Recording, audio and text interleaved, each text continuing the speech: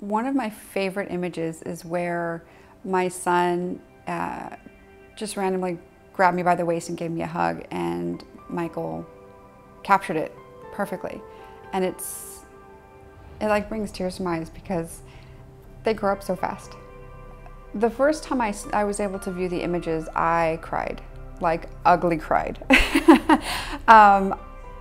They hold so much sentimental value already, and they're just a few months old. I treasure the images so much because, again, it was only our second family session, so I don't have very many images printed and on our walls. I have a ton on my phone, and that's great, and it's fun to see things pop up in social media, but there's nothing like having an image on your walls in your home that you can see. And every time I pass by the image, the picture is just, it takes me back to this time where we had so much fun, and it just really captured who we are as a family.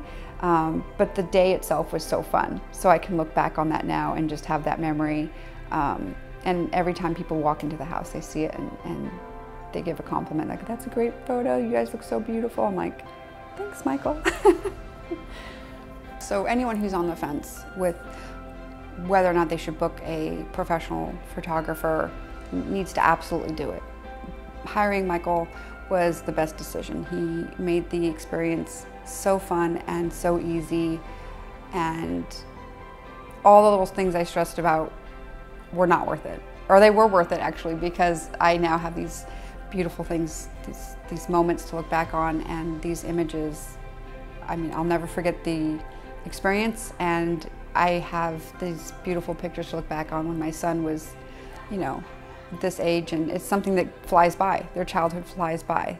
I have something from his newborn time and something from when he was a toddler, and now this. And then before I know it, he's going to be up and out of the house. And but this is what we have to look back on, are these memories and these photos. So it's a wonderful thing.